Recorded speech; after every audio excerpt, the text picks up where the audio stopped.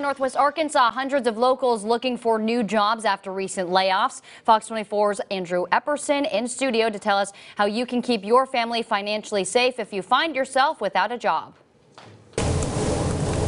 Alden Napier knows what it's like to suddenly find himself without work. We went into survival mode and had some really good communities, some really good counsel. He agreed to join a startup company, but quickly realized the money wasn't there. I don't know what to do. We've spent 6 months trying to build towards this, and it's all evaporated in a matter of weeks. He faced the reality affecting several Arkansans now. We're wondering, how did we just leave a very stable situation to come to a position where we have no income? Layoffs at companies in the area leave hundreds without jobs. The most recent being steel can manufacturer Ball Metal Pack, which will close its Springdale plant and cut 76 full-time positions. It is unexpected in such a robust economy, and all the more reason for people to plan ahead and to receive some help along the way. Napier is now the executive director at Credit Counseling of Arkansas in Fayetteville, and he says nobody should be embarrassed by job loss. It's the most common reason for CCOA appointments. Look at ways that you can either increase your income or reduce your expenses. Napier says the biggest thing you need to do if you've been laid off is to cut.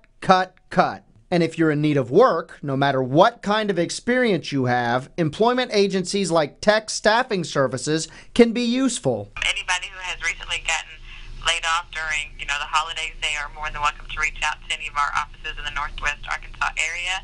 We have a lot of general labor positions as well as some specialty positions.